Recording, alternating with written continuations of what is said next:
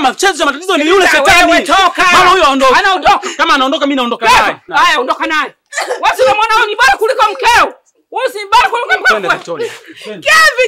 Kevi. Ukipiga hatua moja mbele, mimi sio mama yako.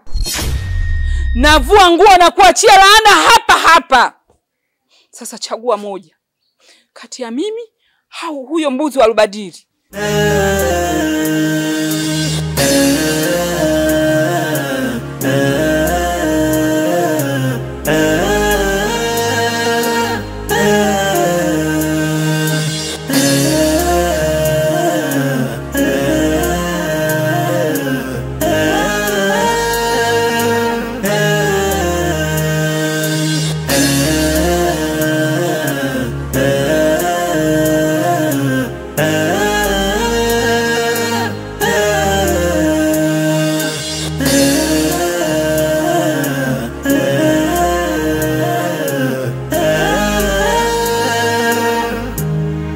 Rudisha ngwala zako hapa. Na wewe toka.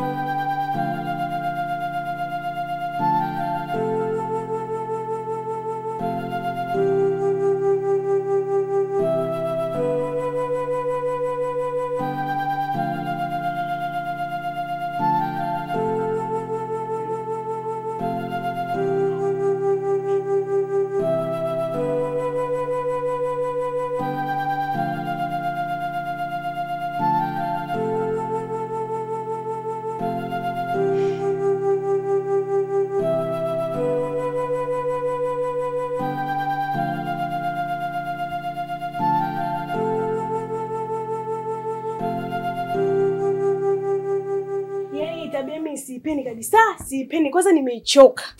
Haiwezekani wewe mwanaume unakuwa mimi kunumiza. Nimechoka na hivi vimbonga humu ndani. Kuondoka tu mfanyakazi wa ndani, wewe ndio inakufanya usilale. Kevi, kama ungekuwa unipendi, bora ungeniambia mapema. Kuliko kunipotezea muda wangu. Yaani mimi nilijua tu Kevi unipendi. Ni bora tu ungeniambia ukweli. Yaani wewe kutembea na mfanyakazi mume wangu kweli. Yaani nimetoa kila kitu changu katika maisha yangu na kukabidhi moyo wangu. Lakini sivyo. Yaani wewe kutembea na mfanyakazi. Kweli Kevi, umenikosea sana. Sana Kevi, umenikosea. Mimi sijapenda. Kila siku mimi wakulia. Kila siku wa majanga tu. Wewe ni mtu gani ambaye hujui utu wangu lakini Kevin? Yaani Kevin mimi sijapenda kabisa. Sijapenda. Umeona dharau zako, umeona sasa. Umeona Kevin, yaani wewe unadharau sana. Mimi sipendi hizo dharau zako.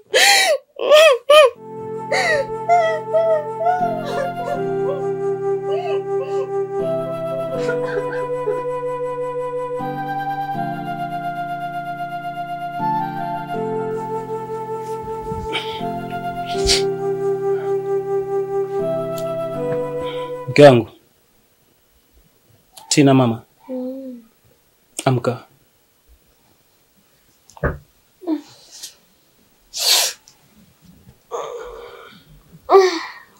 Amka baby. Nini sasa kwa mshana? Mambo vipi mke wangu? Safi. I hope uko poa Vipi asubuhi umevaa sijui nguo za kazi unaenda? Naenda kazini. Lakini leo nina safari kidogo. Inabidi niende paka Mlandizi kwa ajili ya kufuata mzigo. Sama wangu mbona ghafla hivi? Mtu ambaye kila siku ananiletea anafanya delivered. Amenipigia simu ameniambia na udhuru. Kwa hiyo itabidi niende mwenyewe. Mume wangu na hizo safari zako unaniacha mimi mpweke. Nimeshakuzoea mume wangu. Yaani nitakuwa bored mume wangu ukiondoka.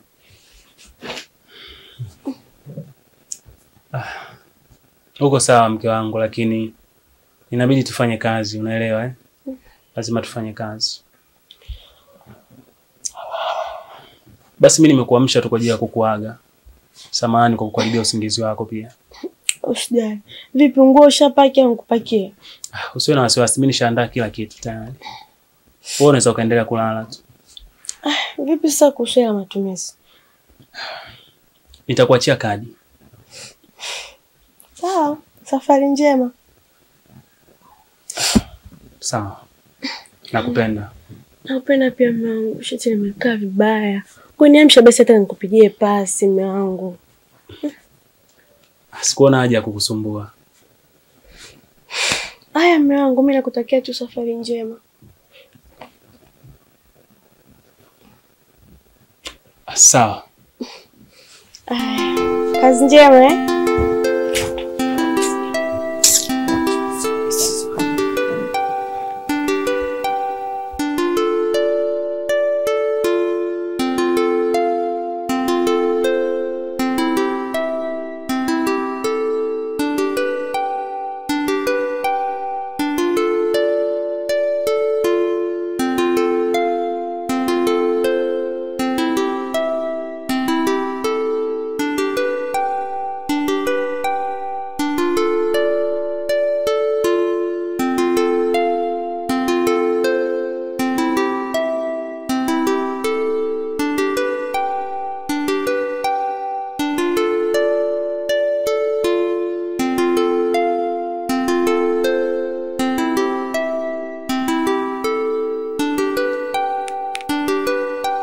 Vipi mshikaji wangu? Fresh mwanangu vipi? Poa pande zipi? Mwanangu niko hapa kijiweni nimetulia, selewi hili wala lile. Si unajua ndugu yangu. Oya mwanangu nina upwilu. Nina upwili kinoma. Oya. Kwa unasema kweli au ndio leo ya Yusuf na upwilu au sio? Balaa. Wewe kweli? Yaani jamaa akashinda usiku mzima amenuna. Yaani hajafanya chochote. Kwanza kuna ndio mshikaji umelala naye kwa kufanya chochote, au sio? Ndio hivyo kichangu. Yaani hapa nina ubwa, yaani sielewi. Mshikaji atakuwa choko. Yaani mshikaji kama wewe mshikaji atakuwa shoga nini?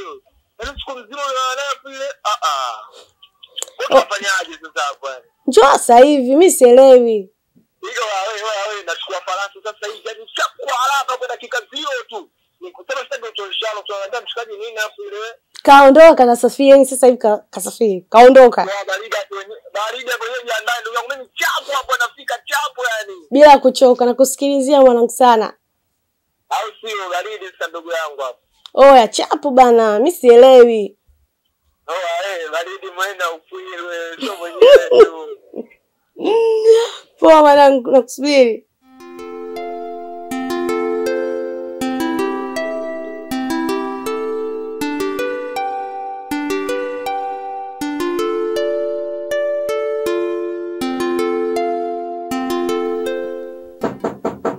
Ingia. Karibu. Asante. Wewe umechelewa. Yaani mimi nimekusubiri mpaka nimechoka. Hasa kama umenimisi, mbona uko busy sana simu? Yaani kuna mdada hapa nafuatia sana Instagram. Nini bana? Shanza madevu staki. Na mimi staki unajua.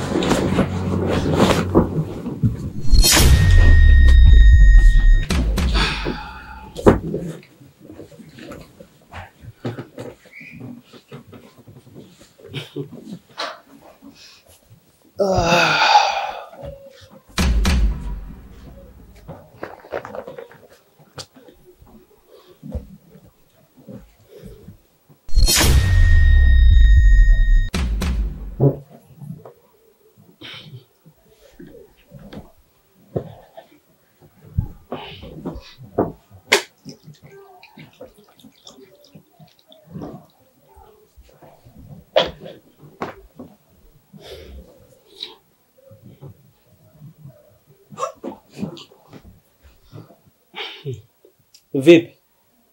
Mlikuwa mnaanza au mnamaliza? Kama mnaanza mniambie niwapishe kidogo ili muweze kuendelea.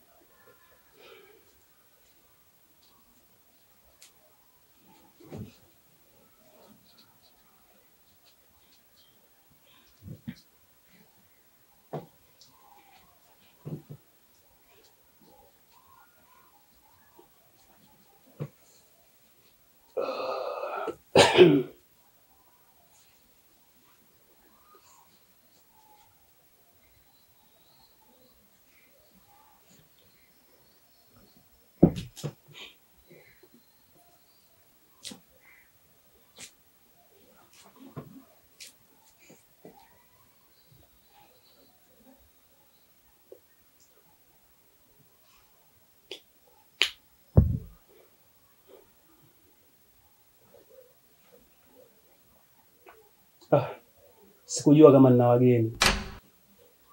Chungwa lenyewe ni moja tu. Sijui mnaweza mkashare. Boda, madevu. Kuna chungwa hapa kwa ajili yako.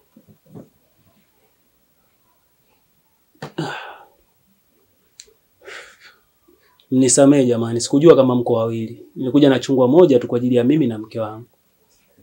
Ningejua uwepo wako ningenunua mawili. Karibu bana. Karibu chungwa. Mke wangu, utaki chungwa? Okay.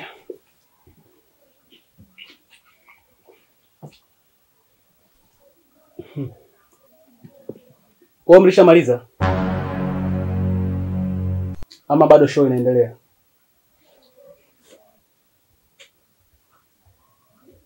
Okay.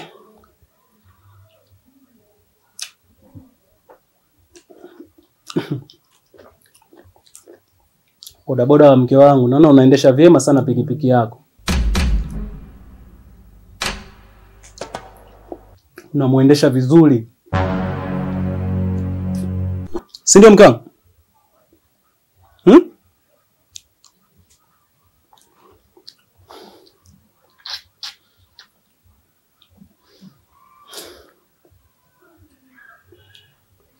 Na njaa baby. Kwani hujapika?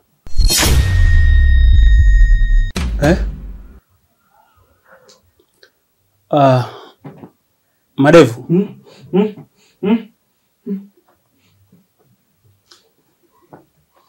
Emvaa nguo zako.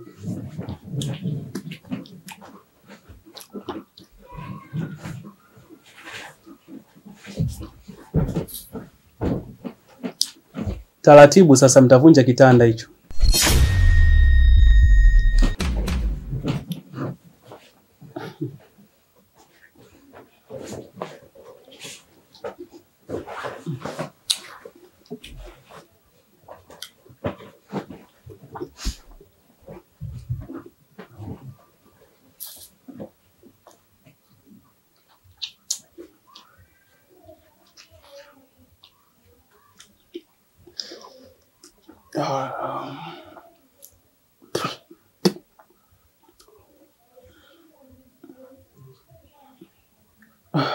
Mke wangu, hicho ambacho ulikuwa unakifanya ndicho ambacho kinalizisha roho yako?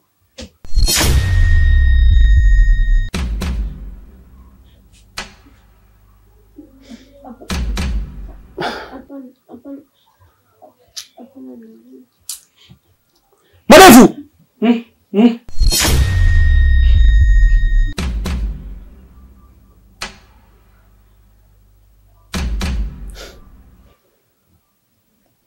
Unaweza kuondoka tu Madevu.